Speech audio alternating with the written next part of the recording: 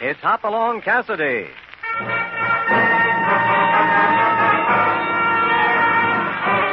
With action and suspense, out of the Old West comes the most famous hero of them all, Hopalong Cassidy, starring William Boyd.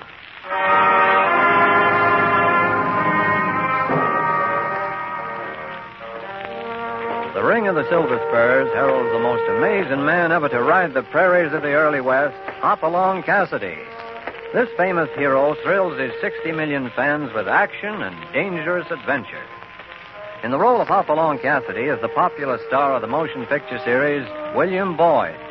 And appearing as that laughable old character, California, is Andy Clyde. Now to our story, The Voice of the Dead.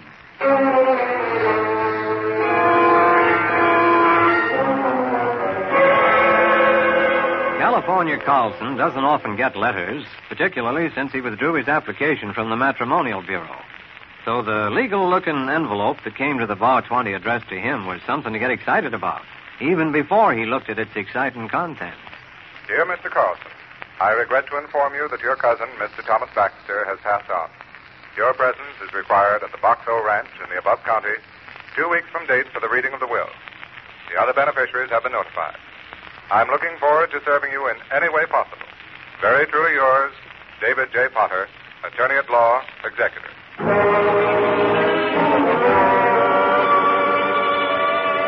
But the 2 weeks seemed more like 2 years to California until the night finally arrived when he and Hoppy rode up to the gate of the Box O. Hoppy wasn't quite as enthusiastic. I just made a weighty decision, California. Yeah, what's that, Hoppy? I must love you like a brother. I don't believe there's another man in the county I'd be out with, riding around in the middle of the night in this kind of weather. Well, here's the gate. What's that sign read? Box O Ranch. Visitors welcome. Tom Baxter, owner. Good old Tom. Real hospitable feller here. Like to folks dropped in and friendly like. Hold it. Someone's shooting at us on the ridge up there. Get down. I'm down already, flat in my face. There he is. He's going back over the ridge. Well, he's out of range for a 6-gun. Let me get my Winchester. No use now. He's gone. Well, I'll be... Yeah, so will I. Visitors welcome, huh? Good old cousin Tom. Yeah, you know, Hoppy, maybe you're right about that will. The old Bar 20 looks better all the time. Now, why don't we... No. What use I got for money? Oh, come on. Let's mosey back home and forget it, huh? 5 minutes ago, I'd take me up on it, California. But right now, you couldn't keep me away from the Box O with a team of wild horses.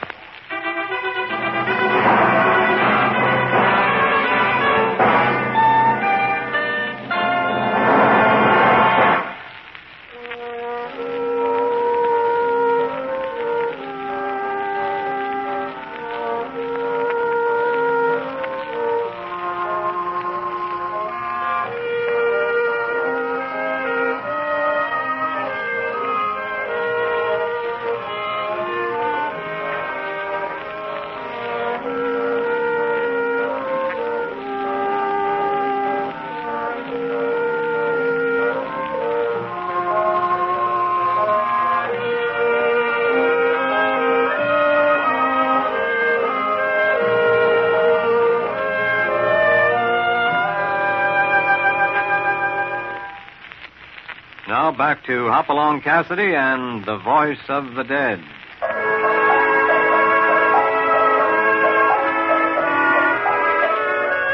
It's almost an hour since the mysterious rider fired on Hoppy in California at the gate of the Box O Ranch. And as they mount the rickety steps of the old ranch house, California is more willing than ever to forget his share of the Baxter fortune and go back to the Bar 20. Listen to that thunder. Consarn it, Hoppy. We got no business here. I don't like this place. You better learn to like it, California. For all you know, you might own it. Well, I'll sell it right now for 10 cents. And if you try hard, you could work me down to a nickel. Good evening, ma'am. What do you want? How do you do, ma'am? We're, I'm sorry, we don't take in strangers. You got caught out in the storm. It's no fault of mine. Oh, now, wait a minute. I'm California Carlson. I'm supposed to be here. Oh, What about your friend here? I'm Hopalong Cassidy, ma'am. We'd appreciate it if you could... That will be up to Mr. Potter to decide. This is a ranch house, not a hotel. Well, don't stand there. Come in. Yes, sir. It's a sin, that's what it is. Poor Mr. Tom hardly cold in his grave, and everybody flocking around to see what they can get, like a pack of coyotes. Coyotes? No, wait Take a it minute. easy, California. Where do you want us to put our things, Mrs. Hackett. Miss Matilda Hackett. Hmm. Your room's at the head of the stairway, and you can take your horses out there to the barn. Mr. Potter's in the study. You better see him first. I wash my hands. Box Hole Ranch. Visitors welcome. Nice, friendly reception we got, California. First time I've been called a coyote by an old buzzard like that. Come on, we better talk to Mr. Potter. And keep your hand close to your hip. He might be even more hospitable than Miss Hackett. Wait a minute, what's that? Must be Mr. Potter. Sounds like Quiet. it was... I want it now. Absolutely not, Ralph. I'm simply trying to be reasonable, I'm Ralph. through. I'm through being reasonable. I need that money, and there's no reason why I can't get an advance. My father left me a share of his estate, and I want it now. Why can't you wait until the will is read? That's none of your business, Porter. I think I know why, Ralph. You've been gambling in town. All right. So I have. And I've got to pay Ogden off tonight. Well, you can't pay him off. That's all there is to it. All right, Potter. Call me when Cousin Phineas gets here. I don't want to be late for that reading. Well, I'm Cousin California Carlson. This here's Hopalong Cassidy. How do you do? hello. I'm afraid I must apologize for Ralph, gentlemen. He's not like his father. I'm David Potter. How do you do? We just got in, Mr. Potter. I wondered if you've got an extra place for me. Of course. There's a double bed in the room upstairs. You're perfectly welcome to it. Thanks. According to Mr. Baxter's instructions, the will's to be read tonight. We'll proceed with the reading when all the beneficiaries are here. When do you reckon that'll be, Mr. Potter? Well, they've all arrived except Cousin Phineas Phipps. He ought to be here any minute. Then we'll get together in the library. Good. Shall we take our stuff upstairs, California? You go ahead, Hoppy. Reckon I'll go out to the barn and look after the horses. At a time like this, I always feel like I ought to be in the good side of my horse.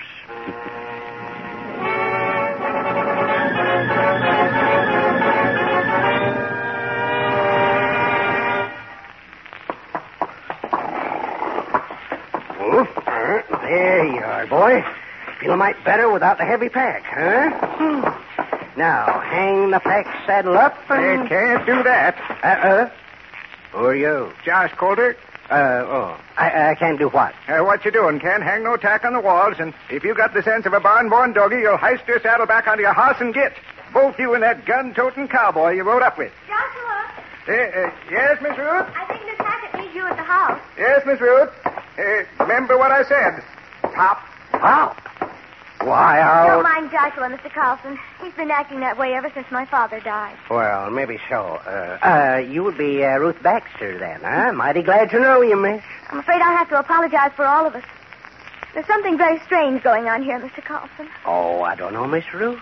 We ain't noticed nothing out of the ordinary. That is, nothing except a rider that tries to kill us at the ranch gate, a housekeeper who just about bites our heads off at the front door, your brother Ralph spitting in our faces up in the house, and now this old horn told us... I know. I'm glad you and Mr. Cassidy are here. I think we're going to need you. California. Yeah, Hoppy? Cousin Phineas just arrived. We're meeting in the library for the reading of the will in 5 minutes.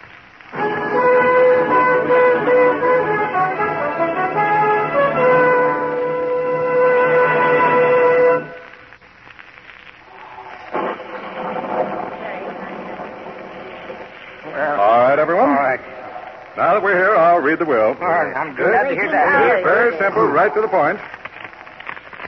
I, Thomas Baxter, being of sound mind and not acting under duress, do hereby declare this to be my last will and testament. My property and all my holdings shall be equally divided between my daughter, Ruth Baxter, my son, Ralph Baxter, California Carlson, Matilda Hackett, Joshua Coulter, and Phineas Phipps. Rather With unusual. the proviso that should any of these people die, his or her share shall be divided among the remaining legatees. What? Why, that's utter insanity, Mr. Potter. What's wrong with it, Cousin Phineas? Why, it's not like Cousin Thomas at all. Why, it's an instrument of the devil. A temptation I to... think I know what you mean, Cousin Phineas. Huh? I'm afraid I don't, Mr. Cassidy. Well, as it stands now, 6 people divide the estate equally. If one dies, the rest get his share.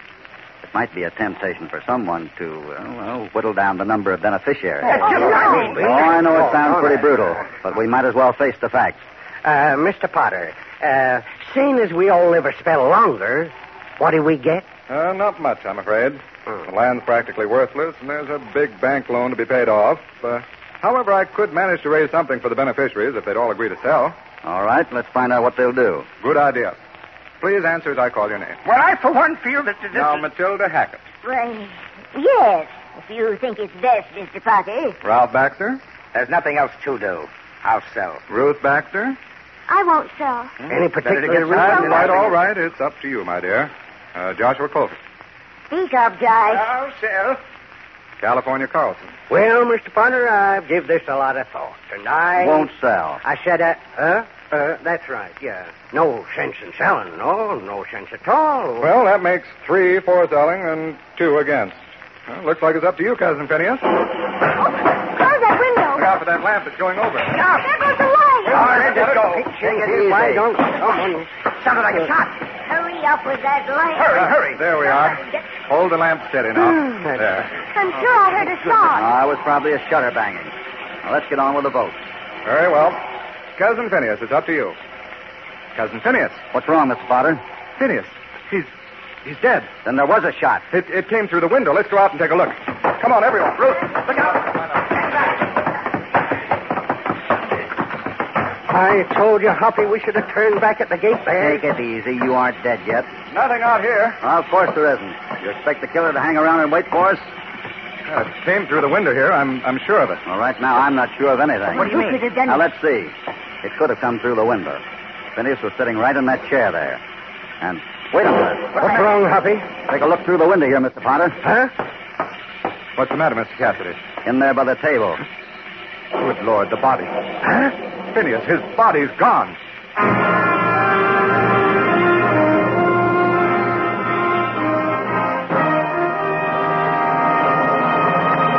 Before we continue with this exciting story, here is a word from your announcer.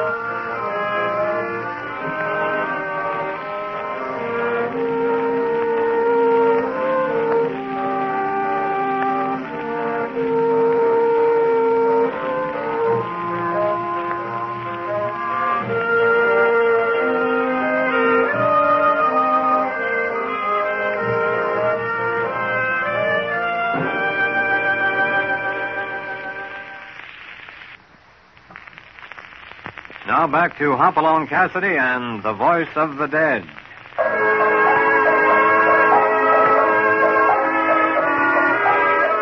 There is tension and fear in the Boxall Ranch house now as the 5 remaining heirs to the estate of Tom Baxter retire for the night. California is less willing than ever to claim his share of the estate now as he and Hoppy talk to Ruth Baxter in their room. So you think there was something strange about your father's death, Miss Ruth? I know there was, Mr. Cassidy. I think my father was murdered. Murdered? But he died right there in that bed. Because someone poisoned him. Slowly, over a long period of time. I think he knew it, too, toward the end. But why would anyone kill him? They wanted the ranch. Yet, according to Mr. Potter, it's practically worthless. Well, that's what Mr. Potter says. I don't believe it. I tried to get an accounting of income and expenses, but Mr. Potter says there isn't any such thing. My father was a businessman, Mr. Cassidy. He wouldn't run his ranch without a set of books. But your father never said anything? Oh, no. He couldn't talk near the end. Just lay in his bed here reading that book of Channing's essays on the table there. You see, he was partly paralyzed. It affected his speech. Poison, huh? I wonder It's that Matilda Hackett critter, Hoppy. She's the cook, ain't she? And poisoning folks is probably a hobby. I think it goes farther than that, California. You say this is the book your father always read, Miss Ruth? Yes. Channing was a favorite of his. Oh, it looks pretty well thumbed over, especially this section here. Look at that. What is it, Hoppy? It's like Mr. Baxter underlined a passage here. All wavery, as if you can hardly hold a pencil. Oh, that's strange. What does it say? Thank heaven for books. They are the voices of the distant and the dead. Books. The voices of the dead. I wonder if he was trying to tell us something. Hoppy, someone was listening at that door there. There's no one there now. I guess whoever was listening found out what he wanted to know.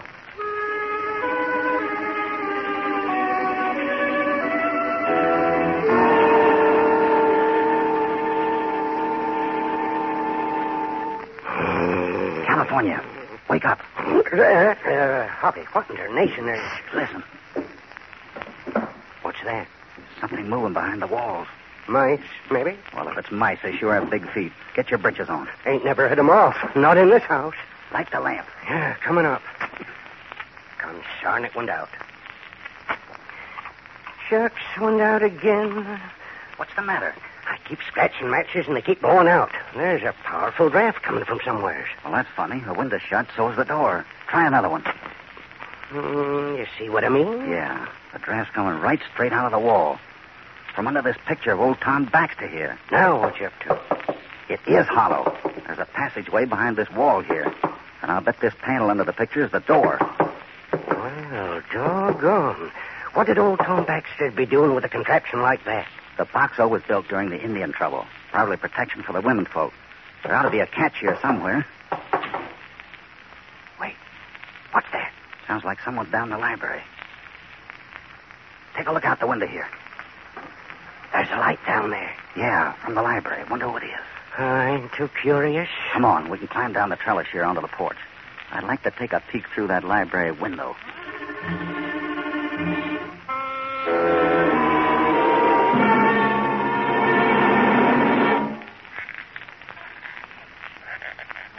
Easy now. Easy. Not yet. Now. What is it? Take a look. Well, I'll be... It's Ralph. Yeah. What's he doing at the desk? Looking over a set of books. Miss Ruth was right. The old man did keep records on the ranch here. Look, he's walking over to the fireplace. He's going to burn them. Hold it. You ain't going to let him. Wait, I said.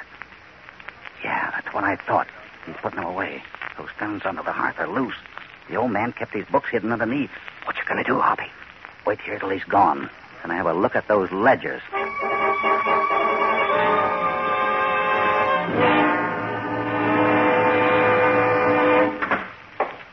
Well, Mr. Potter. Up rather late, aren't you, Ralph? I might say the same of you. And I hate to be overly curious, Potter, but I'd like to know what you're doing in my room. I want to talk to you. Oh? Yes, I have certain suspicions about what's going on here, and I think it's fair that I face them out with you before I take them elsewhere. Go on, Potter. I'm interested. Where did you go just now? To the library. Why? I couldn't sleep. I thought some reading would relax me. Any more questions? You'd better ask them now, because when you're finished, I've got a few myself. One more question. Why did you kill Cousin Phineas? Oh, that's very strange. That's the first question I was going to ask you. Drop it, Ralph. I think I know why you went down to the library. Go on. Phineas was shot from inside the room. I found this on the floor. A revolver cartridge case. It was under your chair. Well, you're changing your tactics a little, aren't you? Now it's a frame. You're trying to hang the killing on me. Well, you won't get very far, I'm afraid. I told you I'm trying to be fair with you, Ralph. There's an old saying, Potter. Thank heaven for books. They are the voices of the distant and the dead. Mean anything to you? Where'd you hear that? Oh, yeah. Just happened to overhear it tonight, and it gave me an idea. I looked up my father's ranch accounts down in the library. Accounts? How did... Never mind how I found them. And they told me a lot. Number one, there are 1,500 head of cattle missing. Run off somewhere waiting for the beneficiaries to sell out. Number 2, there's oil on the property. 5, Eastern outfits are angling to buy it right now. And number 3, you're the crook who killed my father and who's trying to hoodwink us into selling. That's a pretty serious charge, Ralph. I'm glad you're laying it on the line because the one thing I want to do is get you up in court to repeat it. Don't worry, I will. You know, there's another old saying, Ralph. The best defense is a first-class attack. You've heard that one, too, haven't you? Get out of my room. I advise you to be around in the morning when the sheriff gets here. Good night, Ralph. Going someplace, Mr. Potter? Oh, Cassidy. He put traffic around this house for 3 in the morning. I've been talking to Ralph. I'm very tired. Do you mind if I'll only be a minute. What about Ralph? I knew he was a disgrace to his father, Cassidy, but until now I couldn't believe he was a murderer. Are you sure? Absolutely. I'd rather not say any more until the sheriff gets here in the morning, so if you don't mind... What was that? Came from Ralph's room. The door's locked. Stand back. Harvey. Well, Potter, do you still think Ralph's a murderer? Good Lord, he's dead. Yeah. Shot while he was sitting in this chair here. But the room was locked. Doors and windows both. How could anyone get in here? I got a pretty good idea how, California. Come on out in the hall. Stay right there, Potter. I'll do no such thing. Did you hear what I said? Well, all right, Cassidy, if you think so. What is it, Harvey? That secret passageway runs right through the wall opposite the chair. Stay flat against it and you'll be safe. Now listen. I want you to put Potter in the other chair. Keep him there, you understand? Then start asking him questions. You know what to say. Yeah, but what are you going to... Wait a minute. Oh, Miss Ruth. Mr. Cassidy, I heard the shot. It's your brother. Ralph? What's happened? I've no time to explain now. I need your help. Do what I told you, California. And you better keep your gun handy. I don't think Potter will like sitting in that chair after you start asking those questions.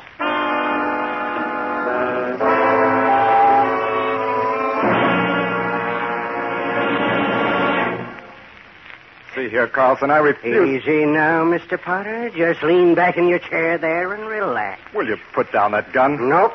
Now let's get back to the story, Mr. Potter. Hoppy and I seen in the books that someone struck oil up in Boulder Canyon and ranch property. Right? Right. Then someone figures how handy it'd be if old Tom Baxter was to up and die. Right? Will you shut up?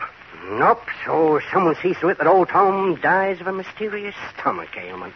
Runs off his stock and tries to bluff the heirs into selling out. Please, Carlson, not here, I tell you. Nope. Not unless you want to tell me who your partner is, Mr. Potter. I can't talk here. Where's Cassidy? Pretty busy right now, checking on something else.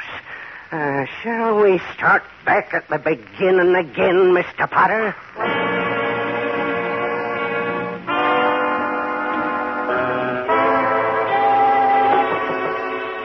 I'm sure the door to the passageway is here under the picture.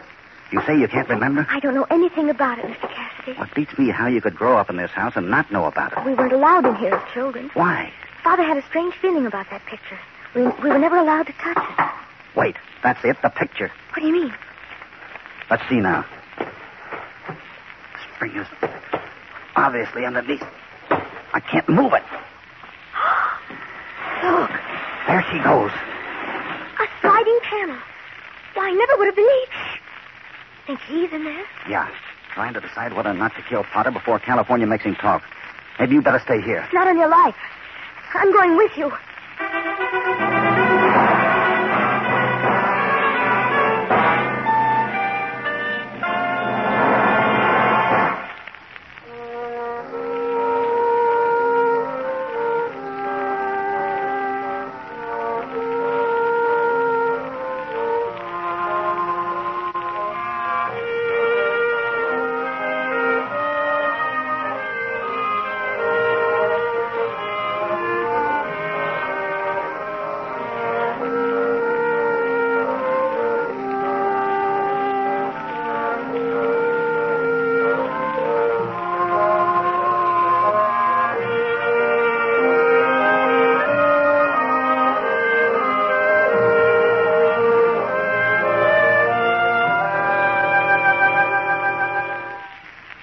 Now back to Hopalong Cassidy and the Voice of the Dead.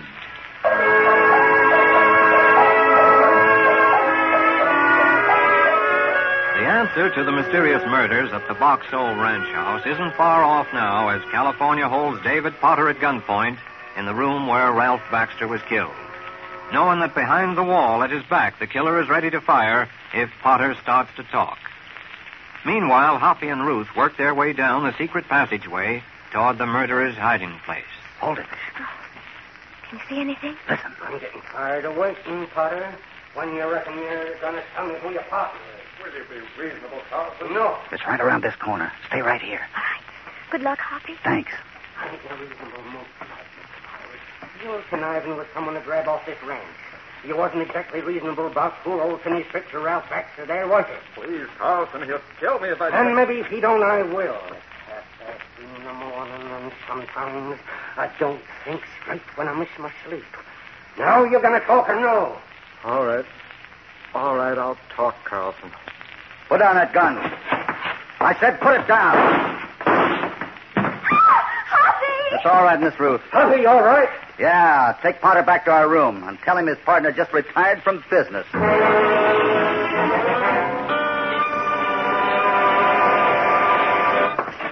Hoppy. There you are, mister. Who is it? Turn him over, California. Right, Hoppy.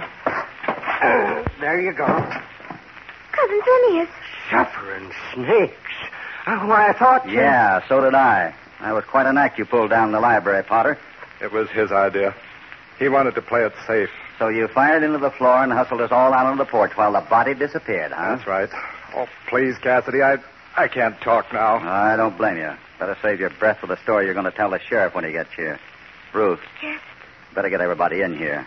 I want to tell them they can rest easy now. I think we've lost our last beneficiary. Excuse me, Hoppy. Huh? He just lost one more. Me. Now, wait a minute, California. You know you're entitled Nope, not me. I learned a good lesson here at the Box Hole, Hoppy.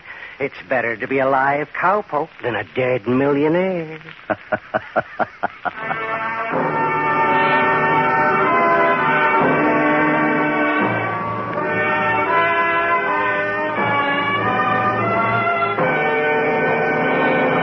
It was really turnabout California leading Hoppy into trouble. Now he can't do so much complaining next time Hoppy stumbles onto some happening that needs close watching and a ready gun. These partners will be riding out again soon into a threatening episode with an ambushed stagecoach. Hopalong Cassidy, starring William Boyd, is transcribed and produced in the West by Walter White, Jr. The voice of the dead was adapted for radio by Harold Swanton. All stories are based upon the characters created by Clarence E. Mulford. This is a Commodore production.